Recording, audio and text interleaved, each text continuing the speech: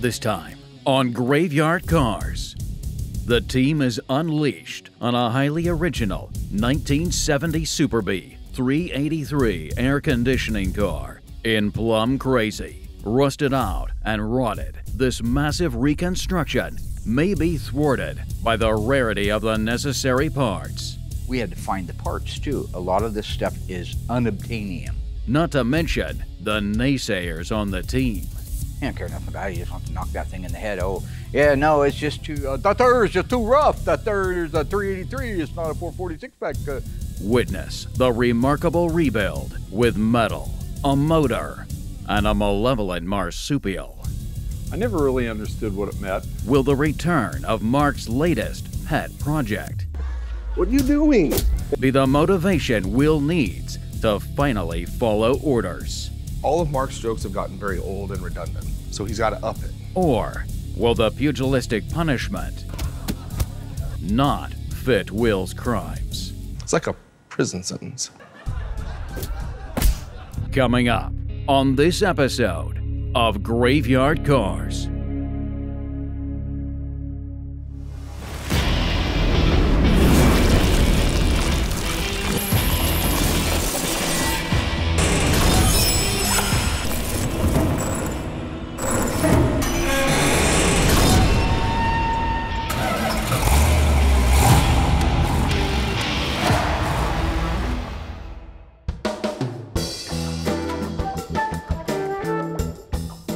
Super Bee in Plum Crazy, one of 5 wild new high-impact colors. High performance for the low dollar, that's Super Bee. This racing hood with hold-down pins is optional. The new B-stripe treatment. Now the Super Bee and the RT fly like a coconut in a hurricane. With their standard Magnum mills, the B's 383 and RT's 440. And if that ain't enough stuff under the hood, the sizzling 446 pack and Hell for Leather Hemi are optional on Super Bee and the RT.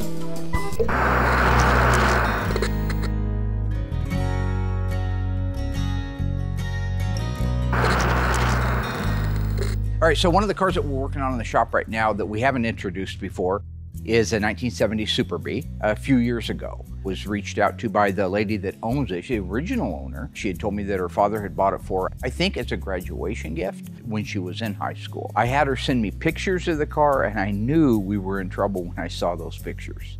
It had been sitting in a makeshift barn kind of thing with cinder block foundation and plank flooring in it. So it wasn't a very good structure for it to rest in all those years. Well, eventually it fell down on it. And the only thing that was left was the car setting on this structure. It was real rusty, and this one wasn't well preserved.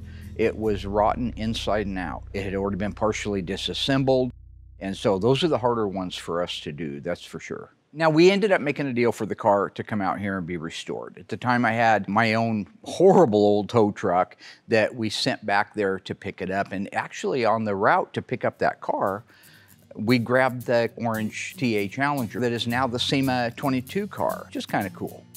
Pictures are hard to tell much of anything. Like I say, I knew it was a mess when I did see the original pictures, but there's nothing quite like it when the car gets here and we're getting ready to disassemble it that you do your inventory. This car's rear frame rails, rear crossmember were so rotted out that the bumper fell off the car. It couldn't hold a bumper. Now, ironically, the finish panel, which is, they no longer produce that and they don't reproduce it, it was in pretty good shape. Taillights were actually there and in good shape too, but pretty much everything on the back of the car was rotted. One nice thing was that the original white C-stripes were on it and they weren't in terrible shape. I believe they had never been masked off before, so that led me to believe it most likely was an original paint car, or at least most of it was. But that's the end of the good news. After that, you've got quarter panels rotted from the roof section, upper deck filler panel, all the way down through the quarters, the trunk floor extensions, the trunk floor, everything on the back half of the car was rotted. The door shells were completely rotted out. The rockers were rotted out. All the floors were rotted out. The fenders were rotted out. The hood was rotted out. Everything. Now, what makes this really challenging is it's a 70 Coronet Super Bee. The fenders and the hoods are the ones that they use to make Superbirds out of. So anybody building a tribute Superbird would want good money for those fenders and for that hood. So we had to go on the hunt immediately to find good, tasty donor pieces so we could put that car back together. So this is not an N96 Ram Charger. This is not. This is a standard bulge hood, which has 2 little scoops or scallops in it and calls out Super B on the side of it. Real nice looking hood, but not the most highly option of the hoods that you could have had. So these cars that have original vinyl tops like this one, usually the top is destroyed. That's okay. We replace them, we get brand new ones from our friends at Classic, no problem. It's the roof underneath it that was rotted on this one. So it ended up needing a roof skin. The front and the back glass channels were also rotted on it. However, all these bad things I'm saying about the car, it is a beautiful combination originally. I would have loved to have seen it new. Plum crazy, white top, white interior, white C-stripe. Be really gorgeous. It's just too bad to see it like this.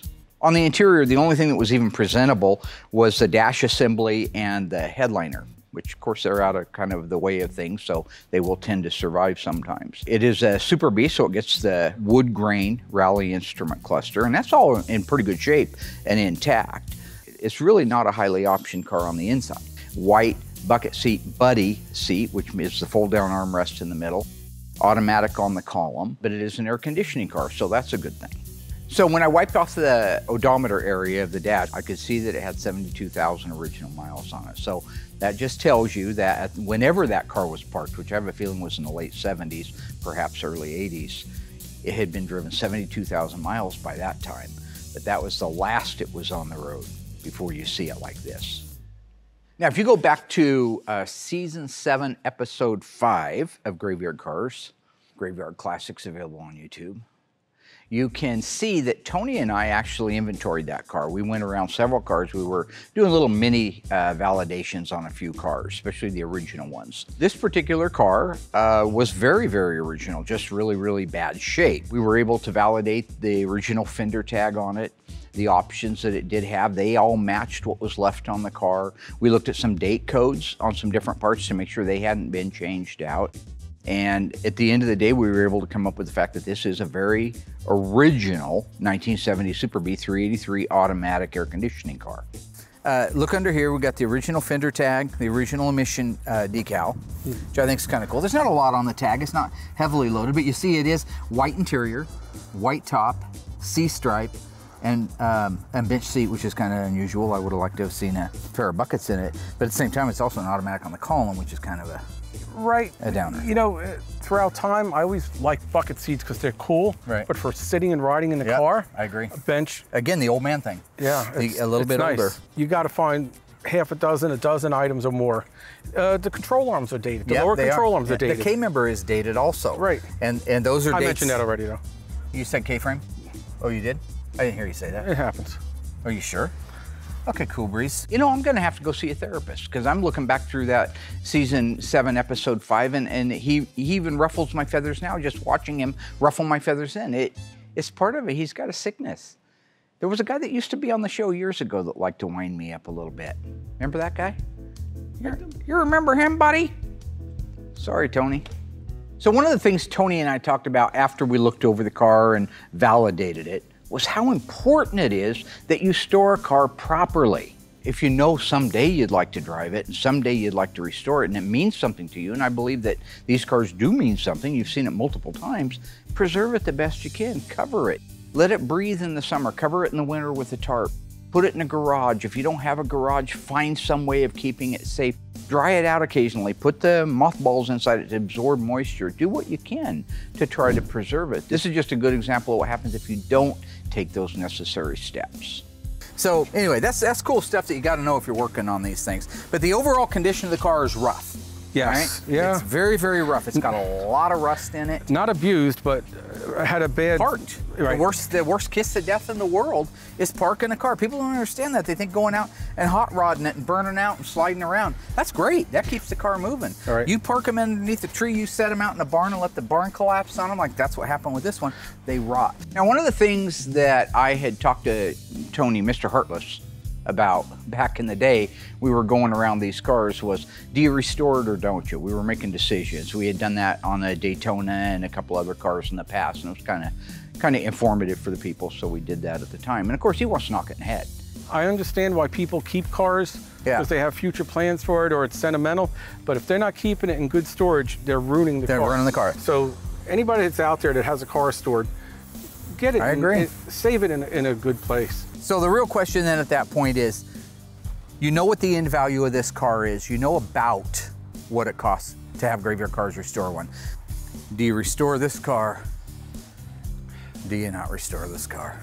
You don't care nothing about it. You just want to knock that thing in the head. Oh, yeah, no, it's just too, that there is just too rough. That there is a 383. It's not a 446 pack. That there was a Hemi maybe, you know, but that there's nothing. Well, it isn't nothing. It isn't nothing, Tone.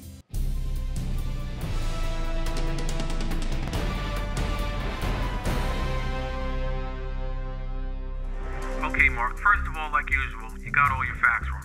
Yes, I did say that based on the fact that it was really bad shape and only a 383 automatic car, that if you asked me, I wouldn't restore it. But you then pointed out that the car is an original owner car and that, of course, it has sentimental ties to the owner. So at that point, I agreed that it's justified restoring that car. And you know, Mark, an interesting point, Dodge never offered a convertible Super B in any year. Dodge also never offered a Super B hardtop.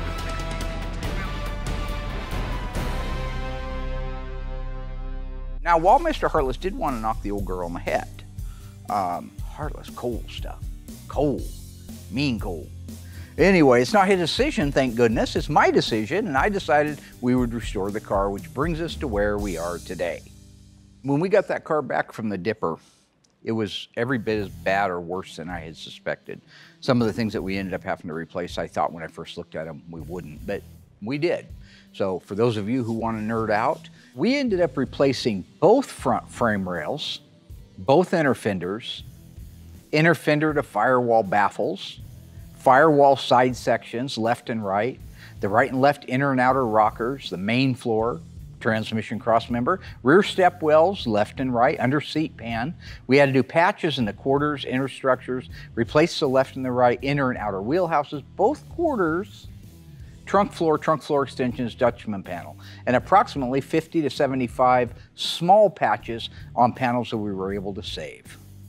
Pretty much every piece of sheet metal that you could imagine or inner structure had to be replaced on that car. Because of all the work that had to be done on that car, it spent over a year in the metal shop. And that's not just because it takes that long to do it, but we had to find the parts too. A lot of this stuff is unobtainium. Finding those fenders in that hood are not easy, and you really have to have them on there before you do a lot of the inner structure work because you use those to square the car. On the 383 for the 1970 Super B, it was really rusty from sitting all those years. Everything was there, from the air cleaner to the entire air conditioning system. Even the original exhaust manifolds were there. This makes my job so much easier because I don't have to go on a scavenger hunt looking for all the pieces to put this thing back together. Since this was the original numbers matching engine and transmission, we had to make sure we did everything we could to save them. Since the cylinders in this engine were so rusty, we had to bore this thing 60 thousandths over and put in new forged pistons. We bored the mains 10 thousandths over and the rods the same, and we built out the rest of the engine just the way we always do. So we had the machine shop do a 3-angle valve job on these heads with bronze guides and hardened seats. So the rotating assembly was fully balanced. The top of the block was decked very carefully so as to save the original engine stampings. Once we had the engine built out, we ran it on the engine run stand, and then we handed it off to Will for paint. Once I got the transmission back from the shop, I was able to restore it and all the components so that we could install it in the car. 9:04 p.m. Decoy vehicle now in position. That car thief ain't gonna be able to resist this one. Brand new Dodge Coronet. It ain't expensive, but it sure do look it. We gonna get him this time.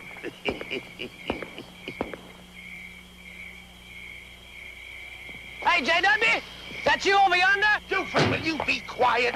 Shit. Somebody left the keys in a car over here. That's a good way to get it stolen. Buford, hush. That's the whole idea. Hey, it's a brand new Dodge Coronet. Ain't that pretty? Buford, will you get... Yeah, snazzy inside, too. Boy, it's big. Hey, is that all they cost? Hey, JW, I'll bet you. Go wait in the squad car. Okay, JW. Hey, where'd it go? The beautiful new Dodge Coronet. A value so irresistible, you can't afford not to be Dodge material. Black and white, red light on top. Stop laughing, Clarence.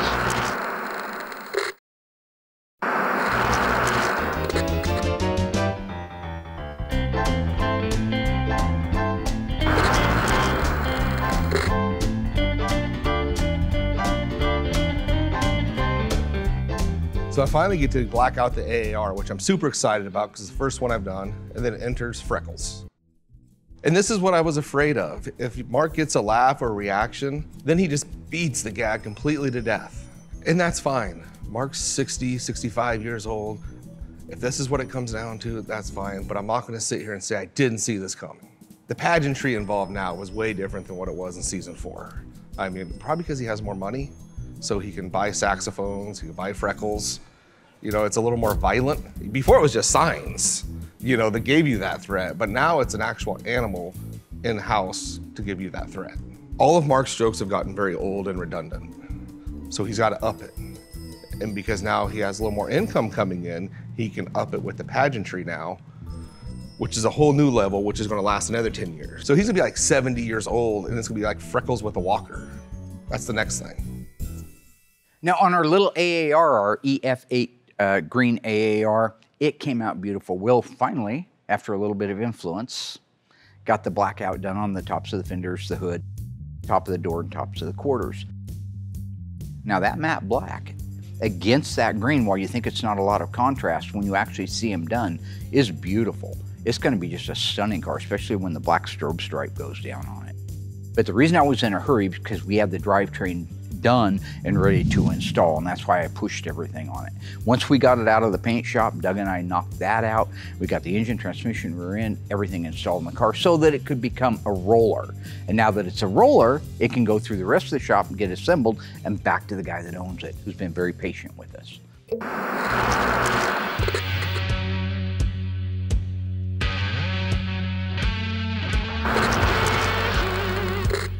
So after the metal work was done, we kicked it over to the mud shop. Mud did a great job. It went really quickly through there. After that, they were able to hand it off over to Will, and he could start doing his magic. So in typical fashion, we got the car all blocked out, made sure it was dialed in. At that point, we're able to disassemble it and get going on the jams.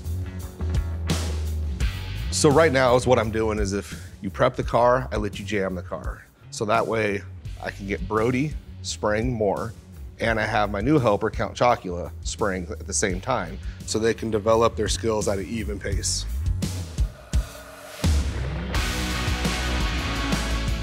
Count came to us with a pretty good basic skill set, so I had no problems cutting him loose on jam work. It's just fine-tuning a few things, but all in all, both guys are doing a great job.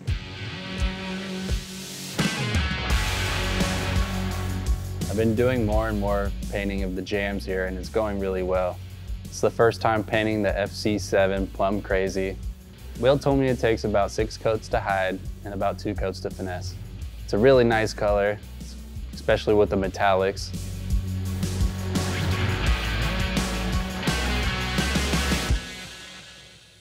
The clear I use is the same clear that Will uses, which is a PPG 2021 polyurethane clear. The thing I noticed about this product is that it's really thick, so when you spray it, you gotta really give it time in between coats to let all the solvents come out and let it breathe. So when it came to the jam work on this, we treat the jams just like the outside of the car. They need to be that nice. Anthony did a phenomenal job spraying the Plum Crazy. Looks great. So when it came time for Anthony to do the color, he did the DBC 2210, which is the brand code that PPG uses for Plum Crazy.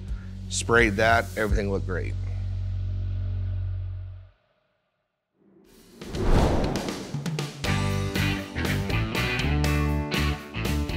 I think Chocula's doing a great job. I love the guy.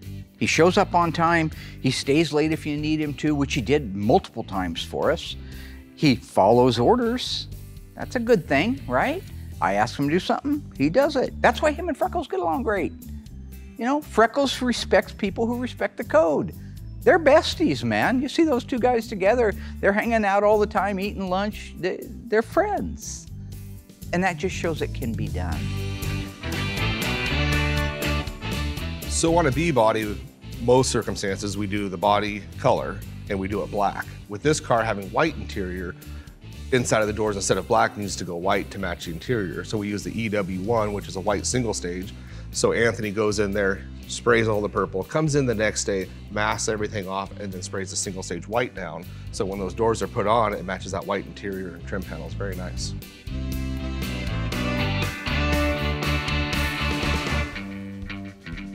So once all the jam work was completed and everything looked great, I had my team put the car back together, start getting the car ready for final paint.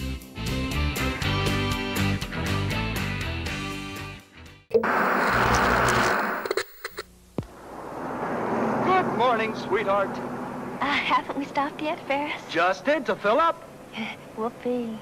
Man, what a wedding present. Yeah. Dodge Coronet wagon. Don't even have to lower the window to open the back door. Aren't you getting a little tired of driving, darling? Tired? As comfortable as this baby is? And notice how the optional wind vane keeps the rear window clean. Hey, there's a nice place. I'm telling you, our house should be this plush. Ferris, I'm hungry. Sure, honey. Take a look back there. That deck's wide enough to hold paneling. Over 4 by 8 feet. Hey, why waste money? We could just... Ferris, you wouldn't. New Coronet Crestwood wagon. With this much wagon at this low price, you can't afford not to be Dodge material. Ferris, put down the owner's manual and turn out the light.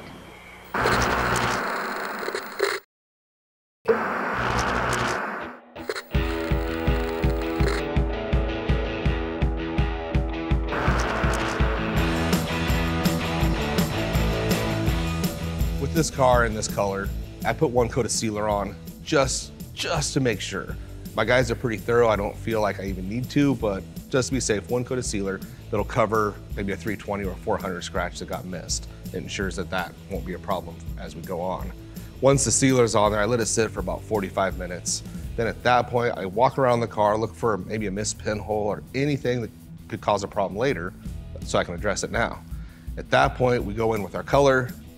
And with this color, it seems like it would cover quick, but it's a good 5 coats and then 2 drop coats, like make sure the metallic lays out good. So I do about 7 coats, probably 20 minutes, depends on the temperature, about 70 degrees in between each coat, give it good flash time. And then after that process is done, we can start the clear coat process, which is still our 3 coats, about 20 minutes, 30 minutes in between each coat. Then I'm done, close it up, everything looks good, another car painted. You know, if I'm left alone with no silliness, and we know at home what the silliness is, so uninterrupted, you're looking at about 4 hours to get the color completely done. But uninterrupted has never happened. I mean, this car behind me, I was clearing it yesterday. We'd already did our filming. I did everything Pete asked me to do. Everybody left. I'm in there painting. Before you know it, I got this guy staring through the window, just watching.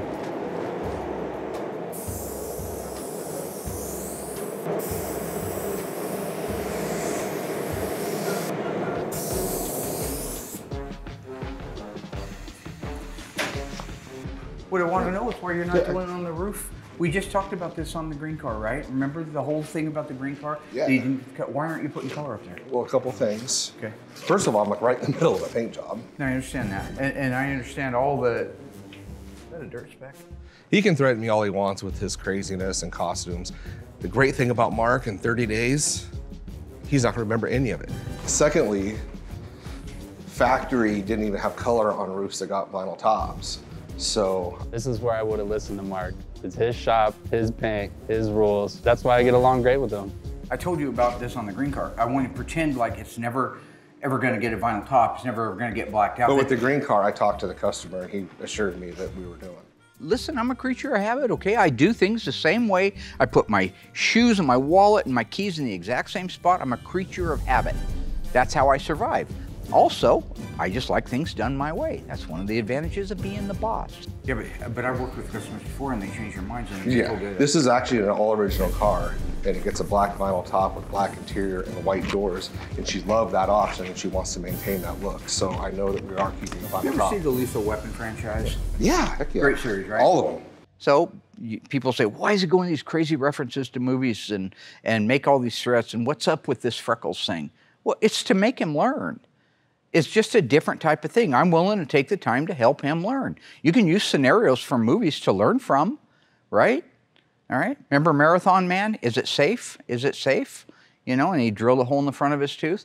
Why didn't you just answer if it was safe? I believe it's in Lethal Weapon 2, where Roger's taking a Cleveland steamer on the toilet, and he calls, Mel Gibson shows up because he doesn't... The bomb squad. Right, the bomb squad thing, right? Do you remember that whole exchange between two friends?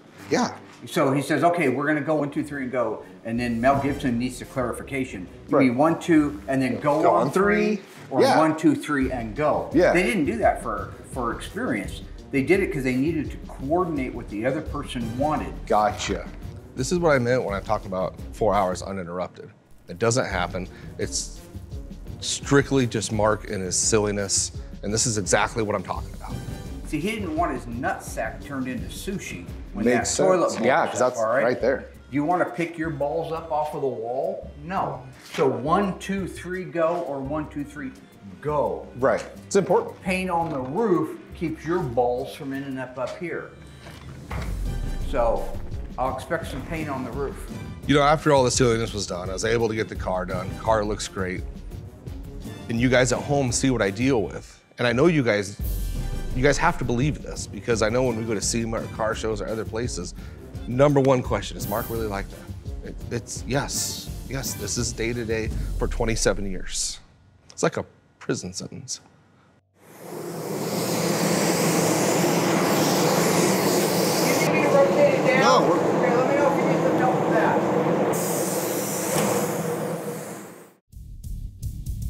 Stay tuned. Bad news for the ghouls force Mark and Dougie to embark on a dark journey into Graveyard Car's past. The closer we got, the harder it started raining. To rescue an old friend from a dire situation. And as we got closer, it got darker and darker. From an old resurrection. They're coming back to life, Mark! To Will's current insurrection. Still not gonna do it. How far can Mark be pushed? The great thing about Mark, in 30 days, he's not gonna remember any of it. Before threats escalate to violence. Paint on the roof keeps your balls from ending up here. When Graveyard Carz returns.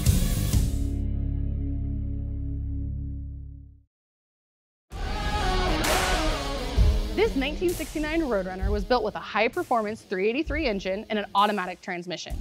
It was also built with an RM23 two-door hardtop, a white interior and white top on the inside. It is one of the rarest birds here at the shop, and it also happens to be the subject of this week's autopsy report.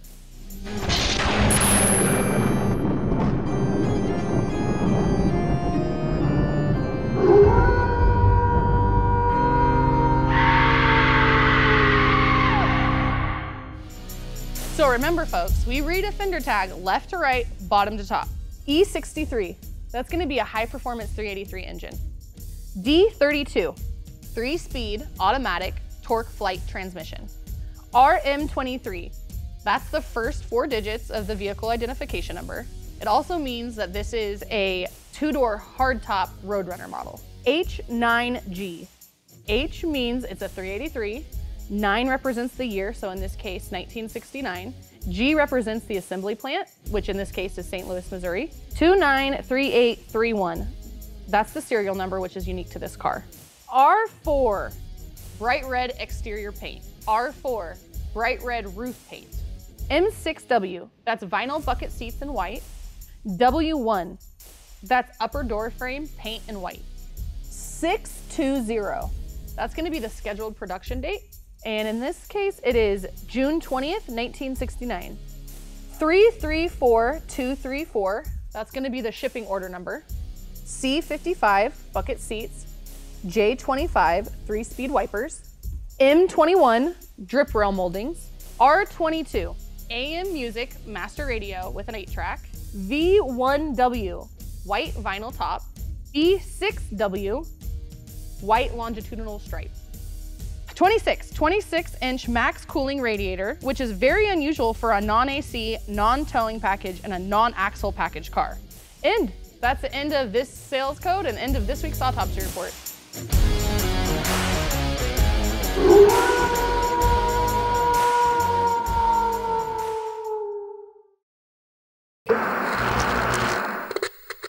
Keep on it. So anyway, Mr. Evans. Easy. When I showed you this new Dodge custom swept line. Yeah, love it. Mr. Evans, I made a terrible mistake in the price.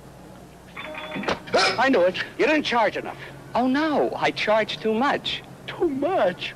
With what I got on it? Foam seats, power brakes, automatic transmission. That's it. What? Automatic transmission. What about it? You paid for it. Of course I paid for it. But this specially equipped custom swept line comes with an automatic transmission at no extra charge. It's a special Dodge package. Saves you more than $247. $247? Hey, Wallace! The new custom swept line automatic special. See it today at the Dodge Boys. Hey, Wallace, $247.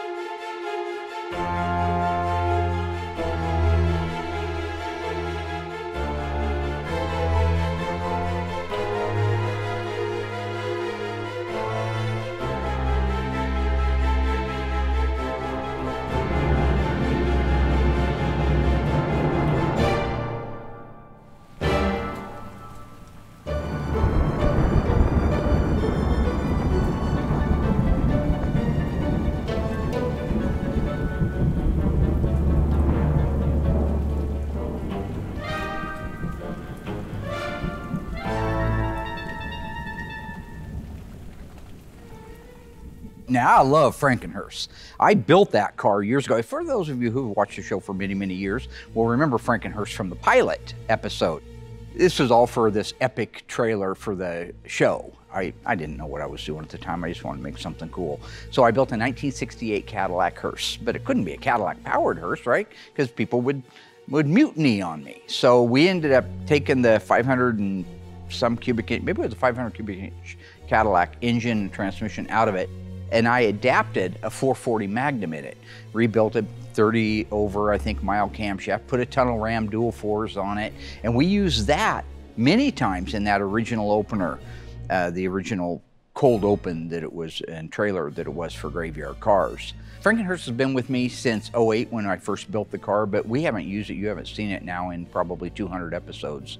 It was only used in the first couple, I think. It's been stored down at our friend Chuck's place, Springfield Auto Recyclers. You guys recall Springfield Auto Recyclers is where we held a paintball challenge back in the early days, I think season 2 or 3. We were all down there, and it was a great place. He had all classic cars, and he sold stuff off all over the world. He had discovered eBay, and that's how he was making a living after he shut down the main collision type of recycling yard. After 10 years of sitting there, Chuck called me up and said he was retiring. Thank goodness for him. Good for him. Glad that he did. But that we had to get the car out of there. So I remember Frankenhurst from when Mark first built that car. And after seeing it sitting in the wrecking yard all those years, I was really excited to get it out. I'll tell you something, you know, this is an interesting thing. So it was a decent day when we started out and decided that we were going to run down and grab the car. And you remember in the Munsters, whenever there was always rain and clouds over the house itself, no matter how nice it was everywhere else, it was raining outside the house. That was a great bit. Well, I think Frankenhurst borrowed a little branch from that tree, because while we took off and it was nice weather, the closer we started getting down to pick up the car at the wrecking yard, the more it started raining. The closer we got, the harder it started raining. Now Doug, he's simpleton. He loves this stuff because he loves monster movies. I'm not so thrilled because I know I got to be out in it.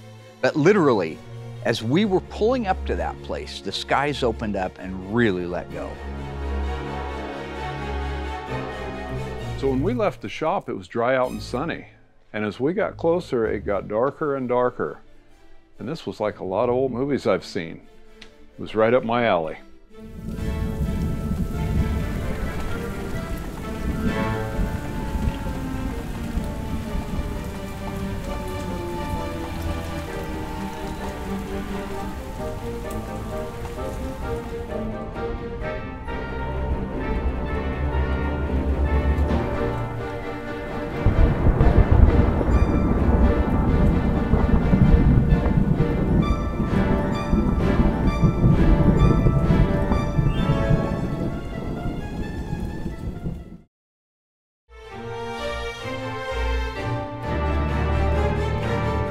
So like I say, as we got closer and closer to the wrecking yard, it was really starting to pound. The rain was coming down. It began to thunder. It was lightning. Now, these are all great signals, right? Now, the average person would have took those signals, turned around, and gone back. But I asked Dougie, he says, no, this is great. This is perfect weather. This is my weather. And why is it his weather? Because he's kind of like Frankenstein. He loves those old monster movies. I do too, but I realize they're movies. He wants to live them. He wants to go out into some graveyard and dig up an old body and try to reanimate it. I don't understand what is happening with that man. All I know is so I guess technically he's my Igor or Igor. I heard your name was Igor. No, it's Igor. I changed it. So you changed your name to Frederick? No, it's Frederick. Frederick. That's young Frankenstein. I love the old monster movies, and so does Mark. I don't know what he was complaining about. I thought it was a beautiful day to pick up Frankenhearse. When we finally got out there, it's not surprising that one of the tires was flat. Frankly, I'm surprised they weren't all flat. What was a little surprising is I found myself in the middle of a graveyard, digging up an old hearse with thunder and lightning, pretty much all the worst scenes of the Bible you can imagine, all the things from Revelation. Look, I'm not a 1930s monster movie. I'm a human being. Dougie loves this stuff. Y'all see him out there. He's just like that Igor dude. He's happy. It's raining down on him. It's thunder. It's lightning. He's miserable and he's happy. He's happy. That is whack.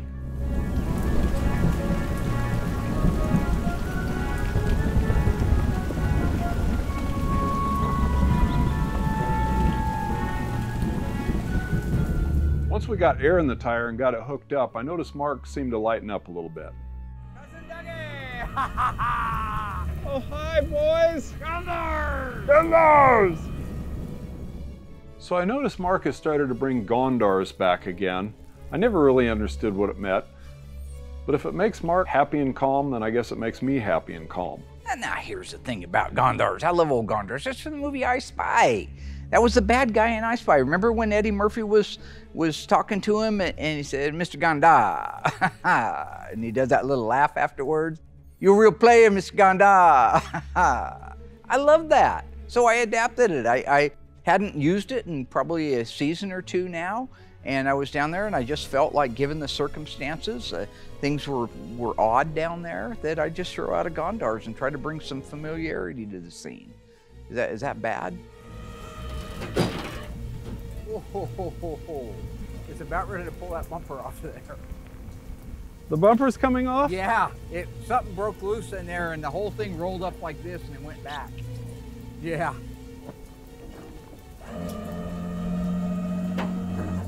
All right. Frankenhearse. Why doesn't it say Frankenhearse? They're coming back to life, Mark.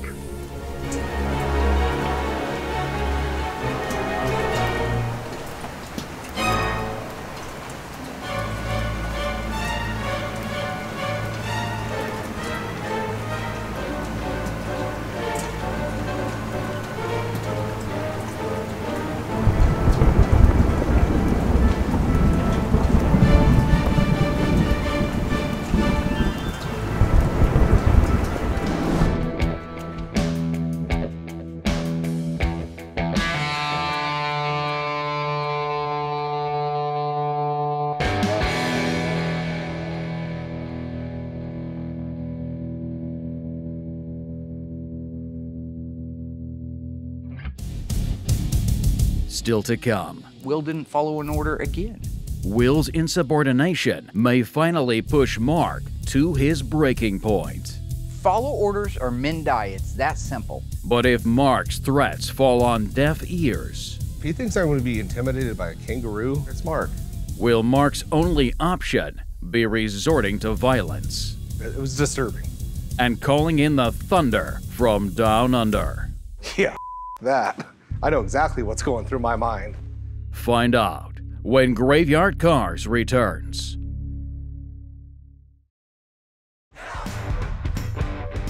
While I was gone, I left specific instructions that I wanted Brian to get the car out of the paint shop as soon as it was kicked off and put the drivetrain in it so that we could make it mobile, which we did. I come back from that literal haunted house, walk by the car, which Brian did his job. He put everything in it like he was supposed to, only to find out that Will didn't follow an order again. That's right. I specifically asked him to make sure that that roof got painted, and I'm looking at a roof that is gray primer. You know what I'm saying? Imagine my surprise when I walk by the car after Brian gets the drivetrain in it. I'm out in the wet and the sleet and the hail and the snow picking up Frankenhurst, and I come back to see this. Actually, Doug was. Well, I was out there too. You drove it. Why don't you not deflect and worry more about why I don't see purple paint on that roof?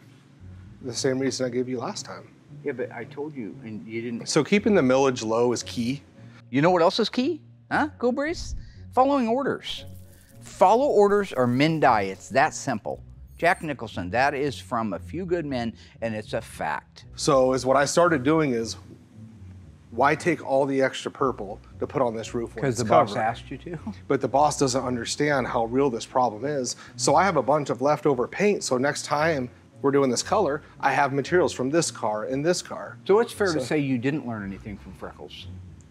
Him and Freckles, man. If he thinks I'm going to be intimidated by a kangaroo, I mean, really? I know who's underneath there. It's Mark. Why are we talking about Freckles still? Can we move on past Freckles? See, look at what he's done to you, Pete. He's literally taken quality questions, throwing them all out the door, and it's all about Freckles. It's all about Mark again. Got it. What's against what I asked for? You told me to put color on that roof. All the way I chose not right? to. Just like the AAR, right? Yeah. Yeah. But I did that to protect you. Yeah. So I noticed that you did do the AAR blackout after Freckles took care of business and explained to you how it had to be done. Well, I didn't take care of it. It was disturbing. Yeah. Why don't you hold that thought for just 1 minute? Don't go anywhere. I'll be right back. How come?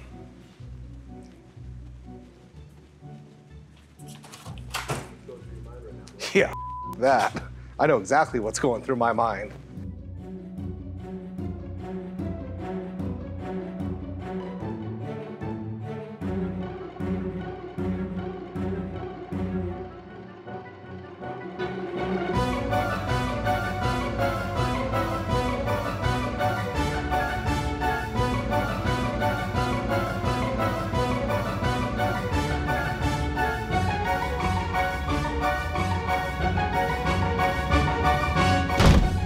For the moment, all discipline seems painful rather than pleasant.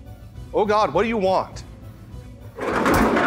But later, it yields the peaceful fruit of righteousness to those who have been trained by it. We're fine. Okay, that's enough. That's enough. Hebrews chapter 12, verse 11.